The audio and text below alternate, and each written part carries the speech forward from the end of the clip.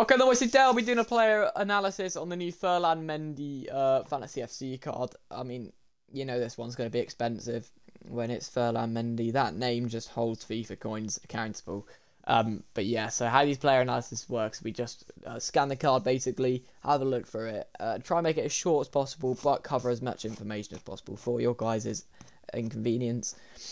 So how these Fantasy FC cards work, if you don't know, is if they just do their sort of objectives that EA gives them, then they get upgrades. So the objectives of this one is if he keeps a clean sheet in the next 4 games, or if the club keeps a clean sheet, which I think they might do. You know, they do keep a few clean sheets, Real Madrid. It's hard to do that nowadays in football, but Real Madrid do that okay. If they win 2 games, which they probably will, you know, they're Real Madrid, they're 6 points clear at the top. And then if he plays 3 games in the next 4, but I don't think he will, boys, I'll be honest. He's fighting for a spot in that club at the moment. He rotates in, rotates out, so I think he'll maybe get 2, maybe 3 appearances.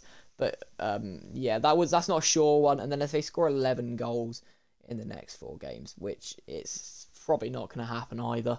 That's an average of nearly 3 goals a game, which is probably not going to happen, boys. So I'd say he's probably going to be around a 92 rated mark by the end of this. So you know, that's obviously quite nice.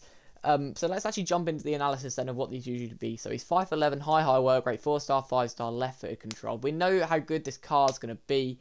In terms of linking him, it's a piece of piss, all that. 98 pace, all that, you know, 98 shooting, 98 attack positioning. Wow. Oh, yeah, I never see that.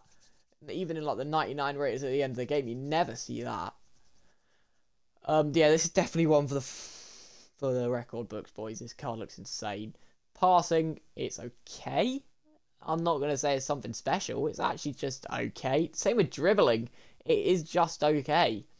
Defending is good for a fullback. And then physicality is insane for a fullback. So when we think that this card gets to around the 92 rated mark, that'll be when we're looking like an instinct card. He's quick step plus and slide tackle plus, and he's got block, ping, pass, rapid, flair, and relentless. So it's a very good card, boys. We know this.